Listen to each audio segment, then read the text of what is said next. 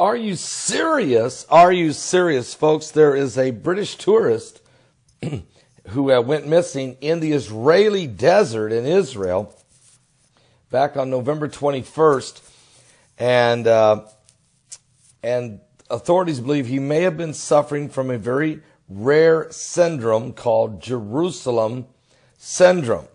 Authorities said after they discovering this makeshift chapel and a trail of Bible pages that he left behind as he went into the desert. Oliver McAfee, a 29-year-old dedicated Christian from Northern Ireland, vanished on November 21st while cycling through the Negev desert in southern Israel. At the end of October, Ali, as he's known, went on a cycling trip to Israel to explore and to visit the Holy Land. And you can read a Facebook page that created by his friends that were aimed at trying to find him. He intended to stay for 5 weeks and return at the beginning of December, but missed his return date. The so-called Jerusalem syndrome manifests occasionally, well, actually very rarely, but has manifested in having religious delusions, including people believing that they are the next Messiah or a biblical figure or a prophet or merely headed to the holy place while leaving everyone else behind. Now, the condition is often triggered sometimes when people visit Jerusalem and can affect anyone, including those who have not shown any signs of mental illness before. Now, that's according to the Times of Israel.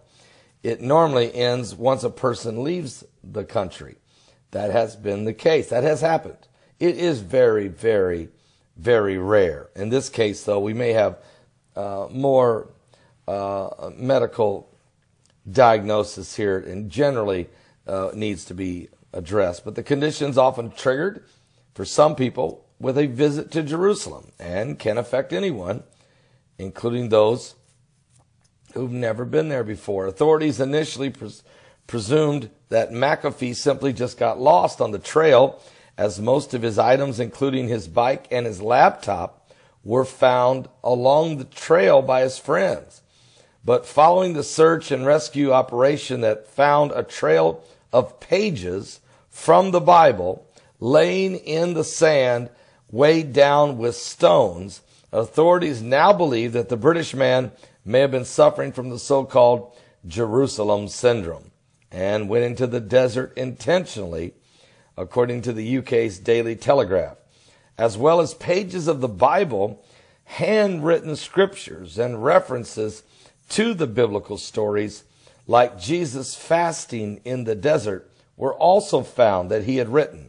The search teams also discovered that they believe was an improvised chapel, allegedly made by McAfee, featuring a circular clearing in the sand and flattened by a bicycle tool.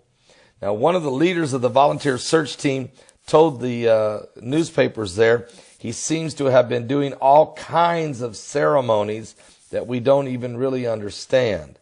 A former psychiatrist and expert on the Jerusalem syndrome, Dr. Moses Kalin, said that according to the news, it appears that McAfee is indeed involved in some kind of religious experience in the desert, and it does resemble the Jerusalem syndrome.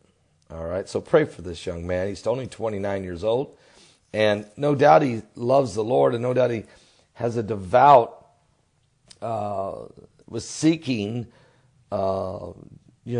spiritual walk with Christ, and was looking for a deeper understanding of his faith in the Lord, but maybe suffering from some type of, and who knows, he gets out in the desert, in the sun, in the heat, but this does happen.